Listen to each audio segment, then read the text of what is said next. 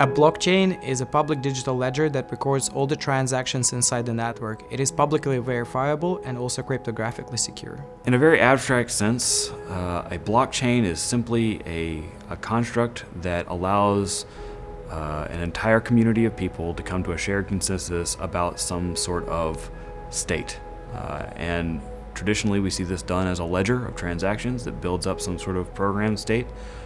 But I think really conceptually, we need to expand our minds as far as what a blockchain is to include any secure and verifiable way for a community to come to shared consensus about any kind of topic. A blockchain is like a radio station where everyone can call in, broadcast their transactions, and because everyone can record the radio station, everyone can run the signal through their own computer, everyone can agree on what everyone's balance is. And so the goal of a blockchain is to decide who gets to control the radio station, what goes on the air, what doesn't go on the air.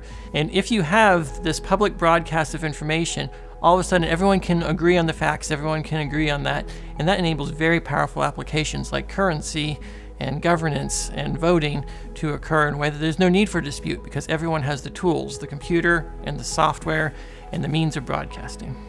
The way that I see blockchain is just mass scalable, secure data transfer.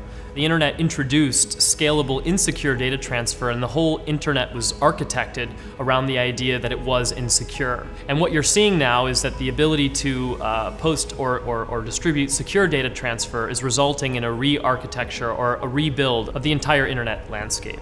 So I view blockchain as just the next generation of the internet, a secure version of the internet.